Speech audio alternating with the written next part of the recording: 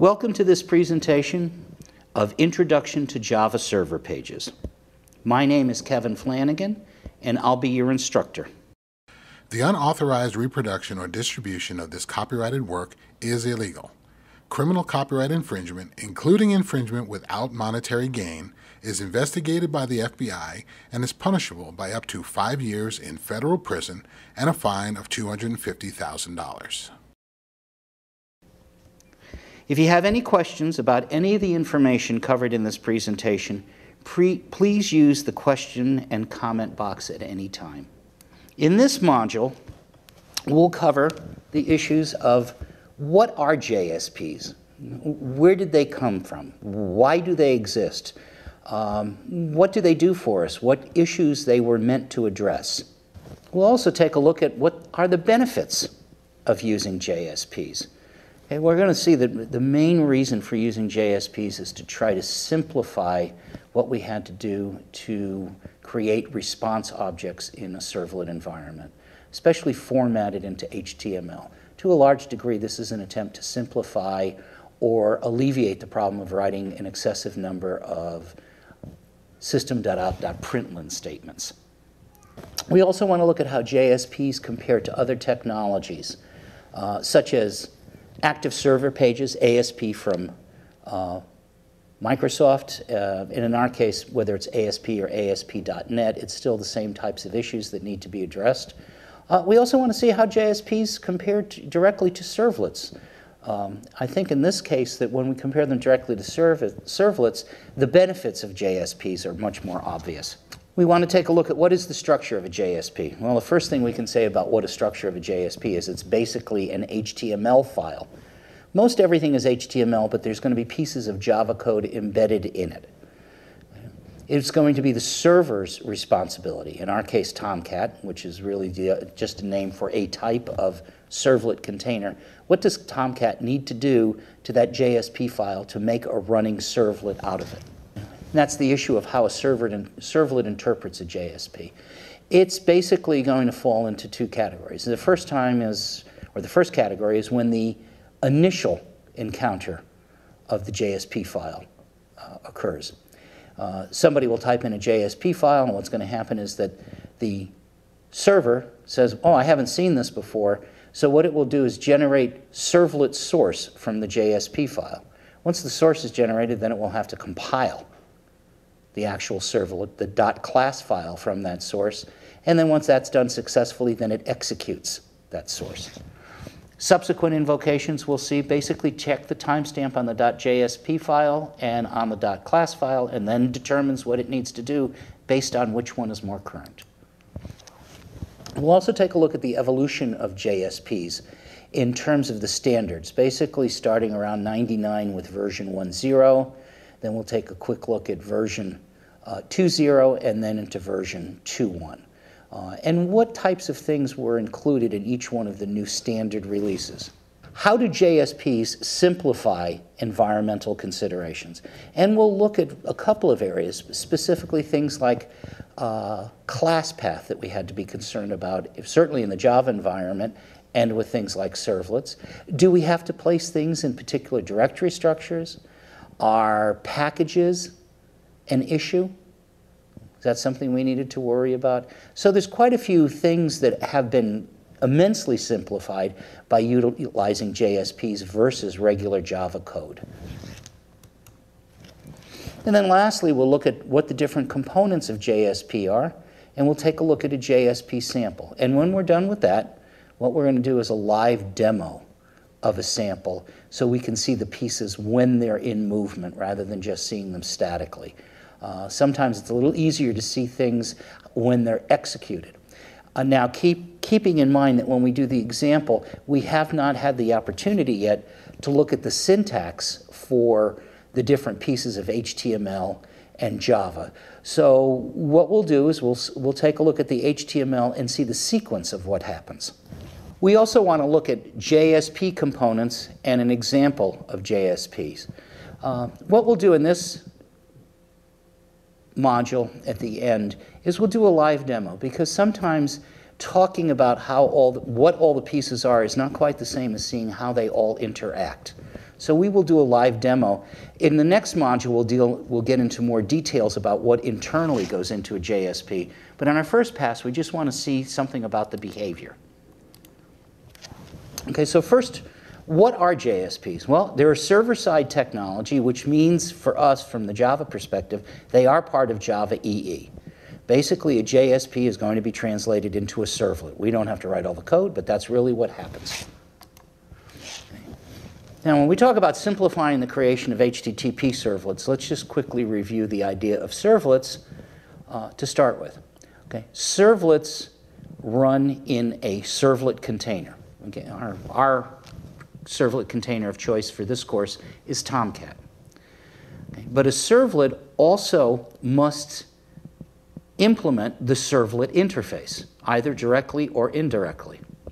So if we start out with the idea of servlet being an interface and we implement it, we know from regular Java programming that means that now we're responsible for overriding all the methods, whether or not we intend to use them at all. So our first attempt at servlets, we probably went out and said, well, is there a class that already implements the servlet interface? And we found something called the generic servlet class. The generic servlet class is exactly what its name implies. It is a generic servlet that is not optimized for any particular transport protocol. Okay? So knowing that, we can say, well, we can use the generic servlet, but at the same time, we know that most often the protocol of choice is going to be HTTP. So it would be nice if we could start with a servlet that's optimized for HTTP. And lo and behold, if we go out and look at the documentation in the Java doc, what we'll find is that there's something called HTTP servlet, which extends the generic servlet and is optimized for HTTP. Lastly, what servlets will do for us is allow a separation of the request and response processing. And in purest form, we can think, again, using our analogy to servlets themselves, of the request and response objects. Really what we're trying to do is that we'll find that servlets really are best suited for request and delegation. They're not suited for heavy lifting. They're not meant to do things, for example, that a session bean can do in EJB. Also, when we use the response, sometimes writing the response with a lot of system.out.println statements could be very laborious and time-consuming. So if we can split that off and have that generated for us automatically, that's a big help for us in terms of developing a JSP and, in turn, the servlet that will be generated from the JSP. Okay, so here's another way of looking at it. When we take a look at what's the benefit or benefits of using JSPs, first of all, most of the page is written in HTML. The key term there is most of the page. It doesn't say all of it. So what we have to remember is that while most of the page is written in HTML, there are going to be other lines of code in there that represent actual Java invocations. So we are going to have these snippets of Java code intermingled with our HTML. And as just mentioned, the main reason for doing that is to try to eliminate all these excessive println statements when we're trying to produce the response coming back from the processing. The servlet code, the piece, basically the piece that's not HTML, is going to be represented by special tags within the page itself. Okay, so those two pieces, the leftmost, the idea of most of it being HTML, and the rightmost, where we talk about the servlet code, those two pieces together will actually be used by the servlet container, its JSP engine, to generate our servlet for us. And that's what we mean the entire page gets translated into a servlet. Okay? But it's really written more as text. It's really not written the way we've traditionally approached programming, where we say we're writing a piece of code. It is a little bit more freeform because it does look like HTML, but all of a sudden in the middle of a piece of HTML, we'll see something that looks like Java code. Okay, now how does JSP compare to other technologies? Okay, the first one we'll look at is ASP, and it doesn't matter whether we're talking traditional ASP or ASP.NET. This is the idea of an active server page in the Windows environment. Okay, and the way JSPs compare to that is that JSPs are not, first and foremost, limited just to the Windows platform. They can run virtually on any platform that has Java. The flavors of Unix, ZOS on the IBM mainframe, Linux, just about any OS at all will allow us to run JSPs. Basically, anything that can run Java can run a JSP provided we have the appropriate servlet container. Okay. Now, if we compare these directly to servlets themselves, okay, how do JSPs compare to servlets? Okay, in this regard, first thing is that since we're using primarily HTML as the body of the file that we're writing, it's mostly HTML, we can use any standard HTML editing tool. In our case, we're going to be using the editors that are available within Eclipse, but we could be using any readily available tool. Also, as mentioned earlier, servlets are really good at handling requests and delegating. That would be the second piece that I would put in there. Servlets are good at handling requests and delegating. Okay. What we're talking about is the response object. So JSPs are better at presenting the response because what they try to do is alleviate the overhead for us of having to write all those system.out.println statements. When we look at JSP structure, first thing we want to say is JSP, it is an HTML file. That's a pretty emphatic statement. Okay? We're not confusing it with anything else. It is really an HTML file. It's an HTML file, though, that has not the extension of .JSP, not .htm or HTML. It has the extension of JSP. That's one of the ways the servlet container recognizes them. The client will invoke the URL of the JSP file. And we'll see when we do the live demo, and we'll see actually an example, what looks like a browser. We've invoked the URL in the browser, and certain things happen on the server side. So our next question is to say, what exactly happens on the server side? How does it interpret a JSP? Again, the server for us is Tomcat. Okay. The first thing, on initial invocation, the very first time that we invoke that URL for the JSP, a couple of things have to happen for us to make it work. First, the server creates the servlet source from the JSP. Now, it says servlet source, and that's exactly what gets generated. It's the actual servlet. We didn't write it. We wrote the JSP file, which we already saw as HTML, but the source gets generated by the JSP engine within Tomcat in our case.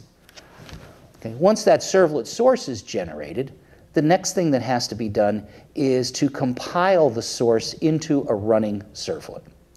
Okay, so obviously we're going to assume that all compilation errors have been taken care of. We don't have any kind of information within the HTML file, i.e. .JSP file, that will cause the compiler any problems.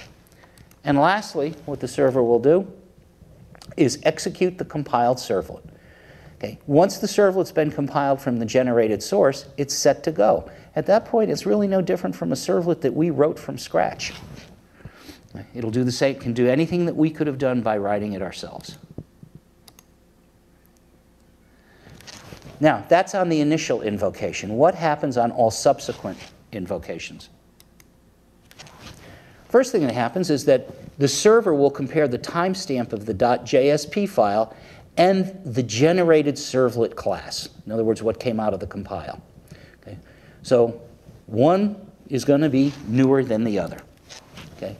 If it's the .JSP file that's newer, i.e. more current, the servlet class gets regenerated. And what that means is that the source gets regenerated, the source is compiled, and then it's executed. It's everything that we just did on the previous slide. If the servlet timestamp is more current, basically it says I don't need to recompile or regenerate. I don't need to regenerate the source code. I don't need to recompile it. All I have to do is execute the available servlet class that's already been generated. Okay, in terms of evolution, okay, first and foremost, JSP has a very specific specification, okay, or very definite specification. And they've gone through several layers. The first, 1999, introduced version 1.0.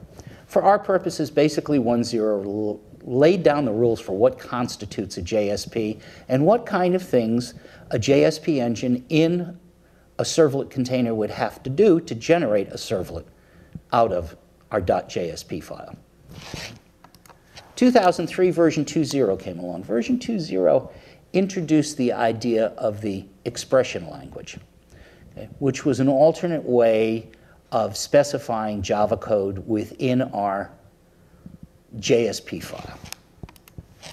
2006 introduced version 2.1, and one of the main things that came out of version 2.1 and what was going on at the time was this is the beginning of this is really when Java EE5 was being rolled out. Okay, Java EE5 had quite a few things going on with it, not necessarily everything related to JSPs. In other words, there was a new spec, there was an EJB 3.0 spec that came out affecting how the structure of enterprise Java beans were supposed to be done.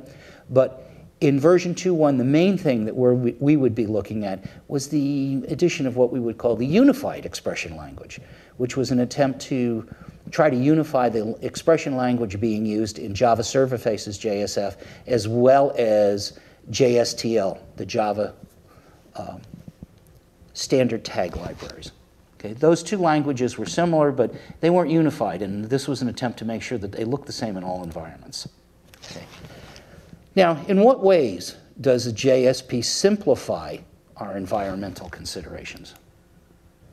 Well, first, class path issues really are not as demanding as they were when we wrote servlets.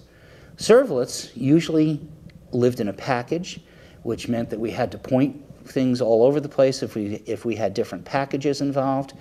We'll see that this goes directly to the idea of how much information we have to supply regarding directories. Okay. Compilation. Well, when we wrote servlets, we had to compile them. Okay. That may not sound like much, but the point is we wrote the source. Once we wrote the source, then we had to do the compile, make sure that everything passed through the compiler. Compilation now is done by the JSP engine. Java packages, as I mentioned, this is really related in many ways to the idea of class path. Because the Java packages were places where we would put the servlet classes. And there was no requirement, certainly, and maybe not even a desirability of putting them all in the same package. They might be in multiple different packages. So we had to be cognizant of what packages were available. Were they in the class path? Did we put the right things in the right packages? And the last thing we needed to worry about is that related to that, we had to be concerned about specific directory structures, which is really what packages do relate to. That's not going to be an issue for us with JSPs. As we'll see, basically we can put them just about any place where the system is able to find them within the tool. Okay, now in terms of what kind of things make up JSP, okay, things we're going to look at first are things like expressions. Okay, maybe something that evaluates to a particular value. Maybe I want to go out and get a request parameter called name. I want to find out what somebody put in as their name on an HTML file. And in the JSP, I'm going to have ways of retrieving something like that. Okay. Java scriptlets. Okay. These are snippets of Java code itself that can be placed in our code. Okay. Again, what we're trying to do is get to the point of not having to write the entire servlet from scratch. We want to take an advantage of the idea of simplifying what we need to do. However, we may have special needs that require that we put this information within our .jsp file. Okay. We also have things called declarations. When we start looking at declarations, we might see that there are, for example, certain types of things that we want to do for inheritance or maybe for importing. So there's things that we can declare that might influence the compiler's behavior when it's invoked by the JSP engine. So our JSP components, we're going to look at things like directives. Okay. What action needs to be taken? Okay. And the expression language itself. The expression language we're not going to be looking at in this particular module. We are going to be looking at it in a later module. Okay. And now what we have is a JSP example. Now the first thing we could take a look at that I'm highlighting, if we look at the line, "We are pleased to have you as a customer," that looks like straightforward HTML. The second line I highlighted, here's the information you entered, that is regular HTML. And then we see a couple of lines underneath it, oop, not there, back up here, we see what looks like regular HTML in these three lines together. And then underneath it we have TD, which is an HTML line, but we'll notice that underneath that we have something a little bit different. We have a less than sign, followed by a percent sign, followed by an equal sign, and then we see something that says request.getParameter, and then in parens username. Well, if we've written servlets, this looks a little bit familiar. The idea of getting a parameter, so it says, well, I have some type of a parameter called username. I want to get its value. Okay. So we get its value from where? From the request object. In the next module, we'll look at the actual syntax required. Remember that what we're doing here is really more of a test drive than anything else. And if we go down a little bit further, we notice that we see request parameter down in here, request get parameter street, we have request get parameter city, request get parameter state. So obviously we're trying to obtain from our request object different values that have apparently been put on some type of input screen. Okay, now that's the end of our presentation for Introduction to Java Server Pages. Okay. If you have any questions or comments about the information covered in this presentation, please use the question and comment box, and I'll try to get back to you as quickly as possible. And thank you for joining me for this module.